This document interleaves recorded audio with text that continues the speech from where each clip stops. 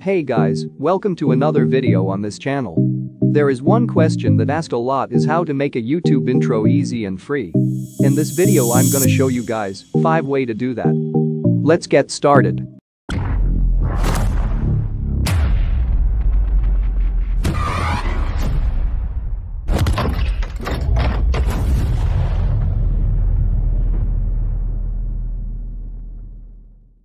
Number 1.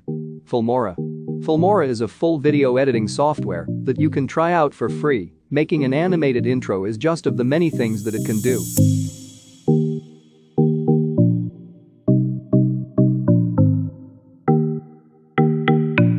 Number 2. Panzoid. Go on panzoid.com and you'll find Clipmaker. Clipmaker is Panzoid 2D 3D animation tool that you can work straight from your internet browser, and you don't even have to download anything onto your computer. You can either make your own animation or make custom changes to pre-made animation projects.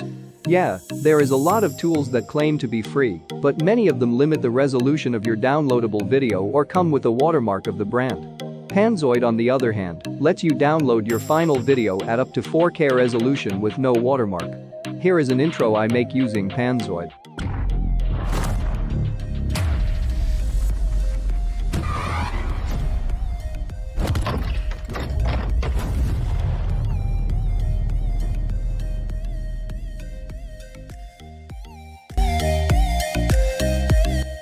Number 3.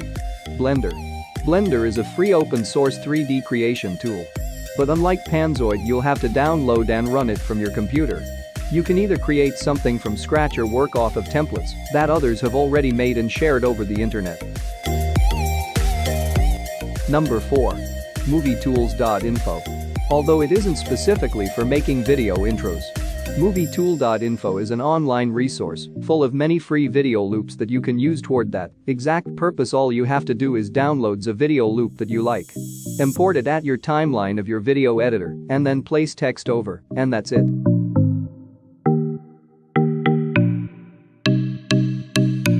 Number 5 is Render Effects. With a free account, you can create and download up to 3 1080p intro videos. Like most of professional intro making tools out there, your free intro videos will come with a watermark unless you're willing to pay more. What I like about Render Effects, compared to its competitors, is that its watermark is not as big. That's the top 5 ways to make YouTube intros for free. Thanks for watching. If you have any trouble following this video, leave a comment down below. I'll get back to you as soon as I can.